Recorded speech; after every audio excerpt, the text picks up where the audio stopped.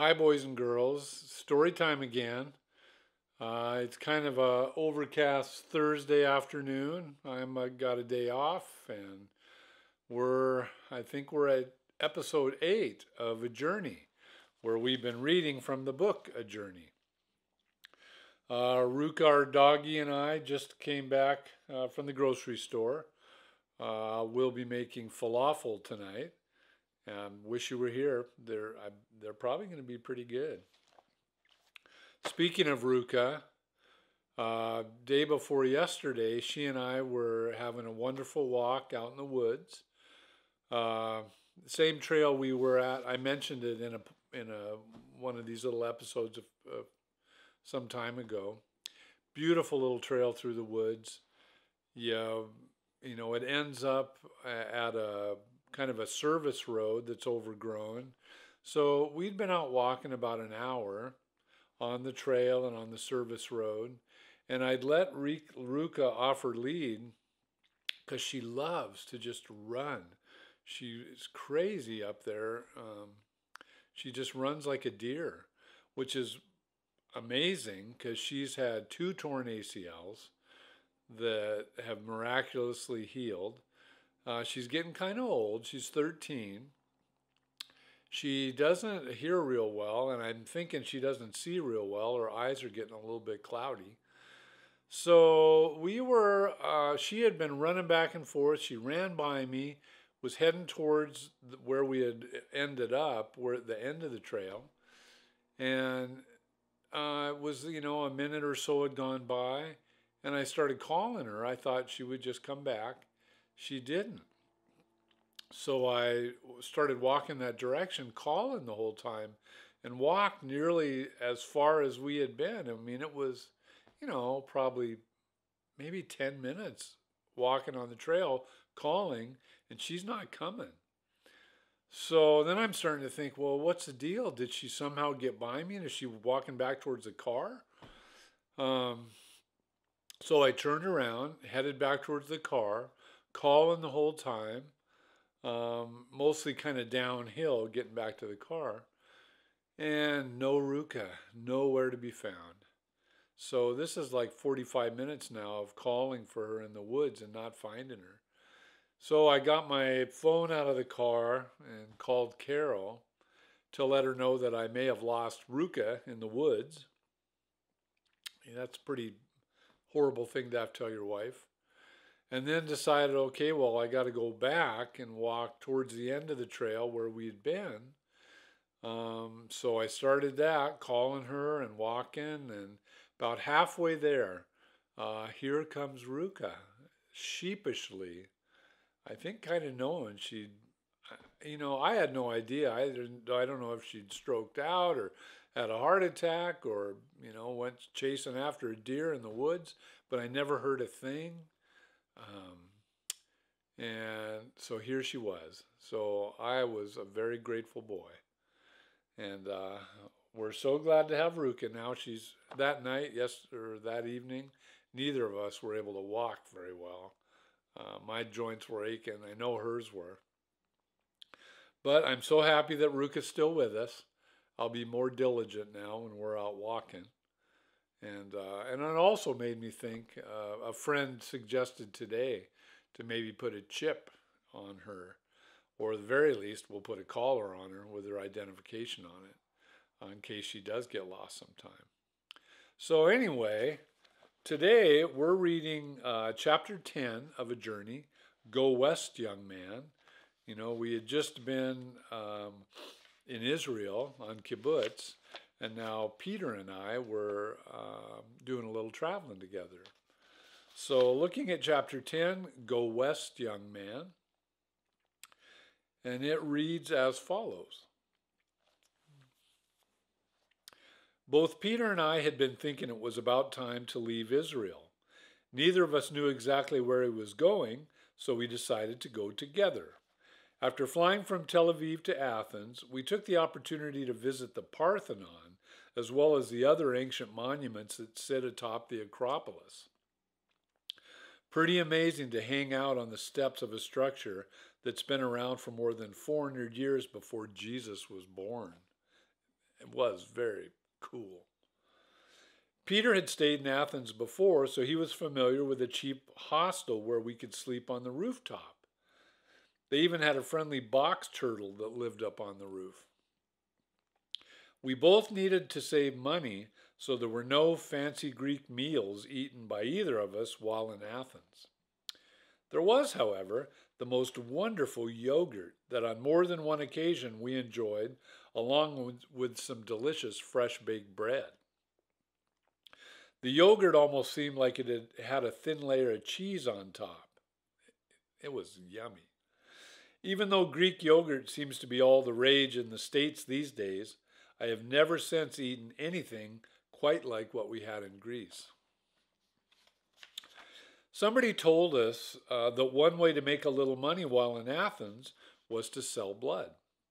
We also heard that when you did, you would be given a glass of orange juice. Funny how motivating and how good that glass of orange juice sounded at the time. We did sell blood, but wouldn't you know it, nary a glass of OJ to be had. I'm guessing we went to the wrong place. Oh well, we were both about $13 richer for selling the blood. That's until we came upon what looked like a great way to increase our earnings. Three-card Monte, although a con game that has been used to fleece foolish people like me for many hundreds of years, it apparently dates back to the 15th century and may even have been adapted from a shell game that was used to rip off unsuspecting marks or patsies or suckers in ancient Greece. Around for hundreds of years, and yet not something that either Peter or I had ever seen before. I'm quite sure that the guy handling the cards, along with his accomplices, saw the smoke from our hard-earned blood money burning a hole in our pockets from a block away. The point of the game is to guess which of the three cards is the queen. Kind of like guessing which shell the pea is under. The gentleman with the card shows you all three, turns them over, mixes them up a little, and then picks them up one on top of the other. He then throws them down in a line face down. You, or in this case me, simply has to pick the one believed to be the queen.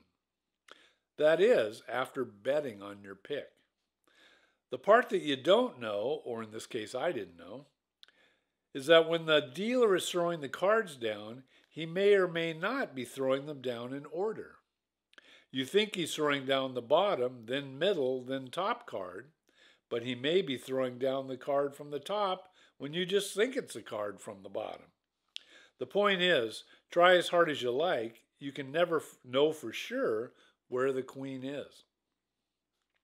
And to make matters worse, he lets you witness a few rounds where someone actually does win the game. Unfortunately, and unbeknownst to us, or in this case, unbeknownst to Peter and I, the guy you watched win the game is working together with Mr. Three-Card Monte Man. When all was said and done, I lost my $13. And to make things worse, Peter got caught up in my enthusiasm to make some easy money and laid his earnings down as well. And not even a glass of orange juice.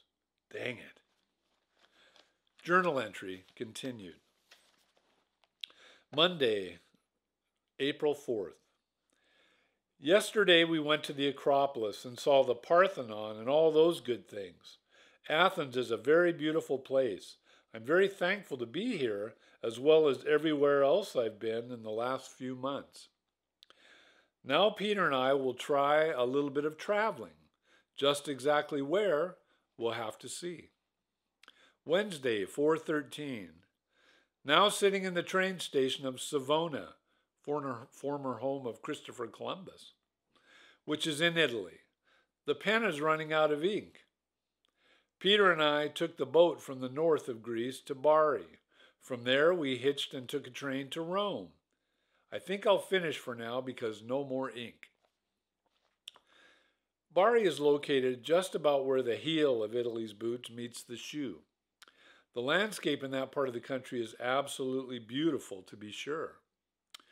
Trying to hitch a ride from there to Rome, however, would prove to be a little more of an adventure than we anticipated. Winding, narrow, mountainous roads can definitely be a unique and awesome sight. They can also be kind of scary when the driver of one of your rides thinks he's competing in a race. I remember Peter quietly saying to me, "This guy thinks he's Sterling Moss." Mr. Moss was a former Formula One race car driver from England. We ended up telling our gracious but crazy driver that he could let us out sooner than we had originally agreed upon. After being dropped off, and after thanking God that we were still alive, we decided to catch a train for the remainder of the trip to Rome. Journal entry, Friday, 4:15. The first night in Rome, we tried to stay in the train station, but we were moved out about 1:30 in the morning. We were then forced to pay a whole lot for a pension. So, yeah, if you didn't have a ticket to ride the train, they kicked you out. We ended up paying way more than we could afford for a guest house. Considering we had arrived in Rome the day before Easter, we were probably pretty fortunate to find anywhere to stay at all, especially at 1:30 in the morning. Now back to the journal entry. The second night was great. We stayed in a big park, Villa Borghese. In the park, there is a little lake, and on the lake, a little house with a statue. It made a perfect hotel. In the midst of the busy metropolis of Rome lies the city's largest park, the Villa Borghese. On the shore of a little lake in the park sits the temple of Asclepius. It just so happens that there is room to lie down your sleeping bag next to the statue of good old Asclepius. He is apparently the Roman god of medicine or healing, and he was kind enough to share his temple with Peter and me. We were a little surprised to wake up in the morning with people rowing around the lake in little boats. After quickly picking up and saying goodbye to Asclepius, we spent the day exploring Rome. Having grown up in a Baptist church, and with the exception of visiting a few Catholic churches that some of my friends went to, I really didn't know a lot about Catholicism, although there was the friendly priest in Ireland. I was, however, very interested in visiting the Vatican. We actually slightly considered trying to visit on Easter Sunday, but decided that was probably a bad, if not impossible, idea. The day after Easter, on the other hand, we were able to visit the Vatican without a huge crowd. I was half hoping that Pope Paul VI might be having a little downtime, and perhaps we would bump into each other and maybe enjoy a cappuccino. Oh, and a little conversation. You know, it could happen. We didn't get to chat with the Pope, but we did visit the Sistine Chapel and get to see Michelangelo's creation of Adam. Pretty cool. Back to the journal. Well, after another night in Rome, we hitched as far as Genoa, then took a train to Savona. From there, we jumped on a train to Paris, and that's where we are now.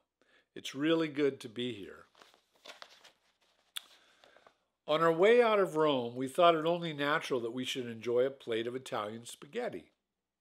We stopped into a little restaurant, and I must say, the spaghetti was delicious. Also particularly tasty was the bowl full of fresh grated Parmesan cheese that was also on the table. In addition to heaping it on our spaghetti, we did, eat it by the spoonful. We may have even, eat the whole bowl. Having put our already licked spoons back in the bowl, we felt sort of obligated to eat it all. We didn't make it very far that first day when trying to hitchhike up the coast from Rome. After standing in the rain for quite some time without a ride, we decided to walk toward the beach and look for a place to set up the tent. We came to what looked like a private campground where you would likely be expected to pay. The site was surrounded by a high chain link fence, but considering that it was getting late in the day, and considering it was not a time of year when anybody else was camping, we thought it might be okay to climb over the fence and set up the tent for the night. I think it might have been a little foggy that afternoon because we never did notice the big house that was just up the beach from where we were. We did become very aware of the house the next day, however, after being woken up by the sounds of voices and barking dogs. Outside the tent was the proprietor of the camping ground, along with perhaps his adult son, and two quite large and quite excited dogs. By the tone of their voices and considering that the older gentleman was carrying a shotgun, it was pretty clear that they didn't appreciate our trespassing. And my lovely wife Carol just came in the door. Carol, did you want to come say hi? No, thank you. She won't do that. Chicken. They managed to communicate that we were indeed expected to pay for our cold, rainy campsite on the beach. The two men were using pretty loud voices, and the dogs were getting so excited that they started to nip at our legs. Although we were only able to exchange a few words in English, the younger of the two gentlemen did understand my suggestion that they take their excited dogs back to the house while Peter and I packed up our camp. We would then come to the home and settle up. Surprisingly, they agreed to do this and left us standing at the tent as they walked back to the house. So here we were with a decision to make. Do we finish packing up and then walk to the house of the guy with the shotgun and two dogs that want to bite us? Or do we finish packing up and quickly climb over the fence and run away? We went with run away. Fortunately, we were able to catch a ride at the highway without having to wait very long. And fortunately, the guys and their dogs must have decided that it wasn't worth chasing after us in the rain. That day we made it as far as Genoa, and from there caught a train to Savona and then on to Paris. Along the way we passed by the town of Pisa, and although we didn't stop, we did at least look in the direction of the Leaning Tower. Journal entry continued, Friday, 4:15. We are now sitting in Lopez's house. Lopez was the cousin of Soisic, the lovely bride whose wedding I attended in France. He had made the mistake of inviting me to visit if ever in the area. If you invite Tim, he will come, and he might even bring a friend. Just washed some clothes and had a shower, and I'm feeling really good. Yesterday, when we arrived in Paris, we went to Ronnie's, but he had moved. Going to try and get in touch with him to get the 250 francs because I'm broke. Whenever imposing on friends or relatives and staying in their homes, I tried to help out with chores or contribute to the house fund or both. Some months prior, while staying in Paris with Ronnie, in addition to contributing to the house fund, I also loaned him 250 francs, about $50, with the assurance that he would pay me back someday. I never really wanted or expected to get reimbursed for that little loan, and yet here I was, yes, wanting to pay Ronnie a visit, but also very much intending to ask for the money. We never did find out where Ronnie had moved to. Journal entry, Tuesday, 8/29. Well, it's been a while. Peter and I had a good time in Paris. Never did get in touch with Ronnie, but we did stay with Lopez and Anne. Anne was sister to Lopez. We also saw Bridget and Henry again, friends from the Puck Fair in Killorglin. It was all great. We went to London from Paris, by boat and then train. We saw Sean for a couple days, and to make a long story short, I came home. I'm not going to write a lot about what's happened between then and now, except that tonight I thought Nicholas was gone. Nicholas was my great cat that I thought had gone missing. Thank you so much, Lord, for an opportunity to feel so fantastic after having felt so bad. He was sleeping under the sink for about an hour and a half. Thanks so much. Kind of like yesterday when I found Ruka. I was very grateful. After making our way from Israel to London, Peter and I both had to figure out what was coming next. While in London, we dropped in on our old friend Sean, who had finished his working vacation on the kibbutz and returned to his job managing a pub. Sean was kind enough to invite us to crash at his place while we decided on future plans. Considering that my finances were getting seriously low, I determined that it might be a time to return to the States.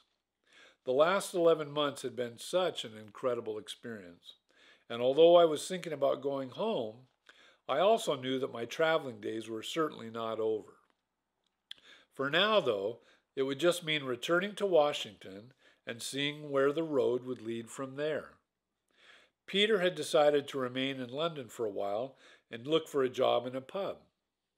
His plan was to then return to New Zealand, but to make the trip via the USA. Pardon me.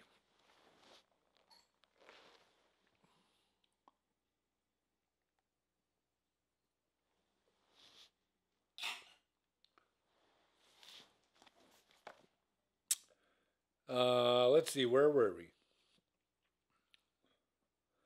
Via the USA. I said goodbye to Sean and to Peter and then jumped on a plane, destination Seattle, Washington. Turns out this would not be the last time that Peter and I would see each other. All right, that concludes chapter 10. Go West, young man. This next go round, which we might even do today, but I won't do it right now.